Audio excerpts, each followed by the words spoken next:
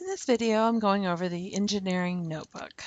So what is an engineering notebook? An engineering notebook is a book in which an engineer will formally document in chronological order all his or her work that is associated with a specific design project. Clear and detailed description of your design process.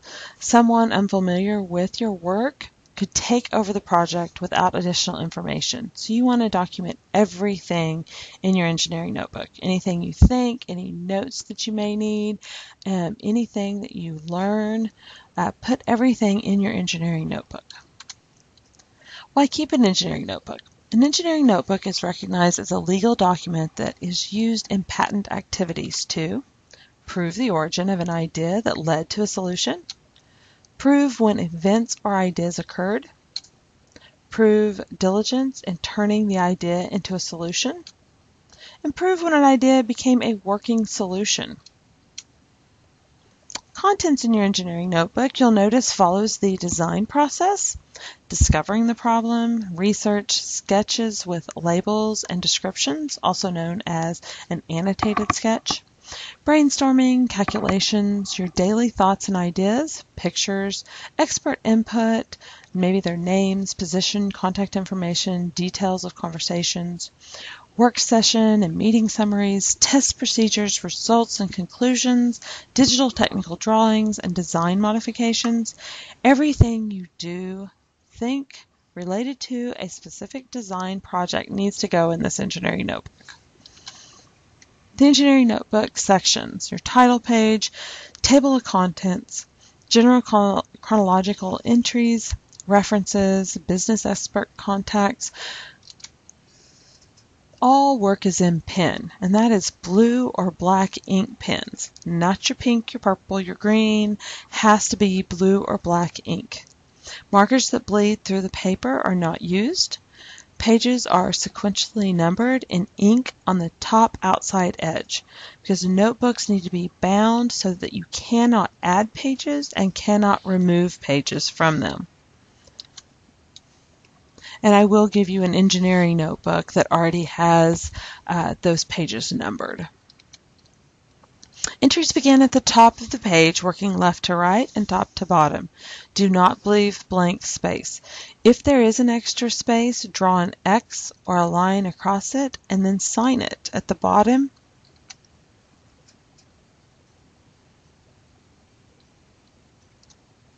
All right, if you make a mistake, draw a line through it. Never ever scribble through it. You need to still be able to read what the mistake, the word was. And then enter the correct information after you've drawn a line through it and initial the change. Never erase or remove anything. And like I said, never ever scribble through it. So date each entry. The first thing you need to do whenever you get to the classroom, when you get your engineering notebook out, is date it. Put the new date of the new entries on there. Right, insert items are permanently attached. Glue is preferred. No loose leaf items. Sign your name so that it extends across both the notebook page and the inserted document. So just sign across it so that it goes from the thing that you've pasted in onto the regular page. All right, sign and date each page before the next page is started. So when you finish a page, sign the bottom. There will be a signature, a place for your signature and your date.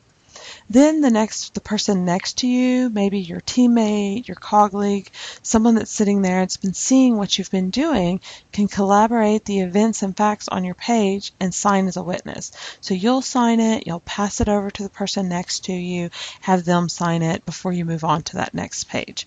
And then store your notebook in a safe location. Never leave it out. I have students that tend to like to hide those engineering notebooks if you leave them out. So make sure that you put them away in a safe location. All right, sketches. Label all parts of the sketch. Describe each sketch. Also on this, remember those annotated sketches. Every time you sketch something, describe it, explain it, dimension it. All right, calculations and figures are clearly labeled.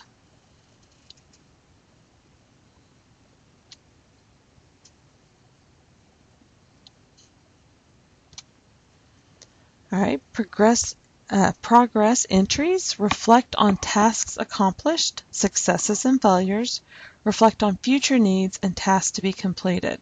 So every day when you write in your engineering notebook, you're going to want to write down what you did that day. Sketch it, take a picture of what you did that day, maybe how far you went. Notice on the page on the right that it is not just words, one sentence, what they did that day. They explain it, they have a picture drawn, or maybe you can use a camera, take a picture, print that picture, and paste it in there. But you're going to want to give some detail of what you did, your successes, your failures, and then reflect on what needs to be done the next day. Okay, be neat, be accurate, be legible, and be thorough with these engineering notebooks. Here's an example of a historical page, a page from Earl Tupper's 1907 to 1983, his invention diary and sketchbook, which is also his engineering notebook. Mr. Tupper developed a wide range of inventions, including Tupperware. There's another example. All right, Everett Brickley, 1888 to 1972, original design notes for an electromechanical flycatcher, 1943. Mr. Brickley developed dozens of inventions. His most lucrative invention was a bean sorting machine that separated good beans from bads. Here's another one, Howard Head, 1914 to 1991, original design for an oversized tennis racket in 1974. The larger racket more than doubled the sweet spot of the traditional racket.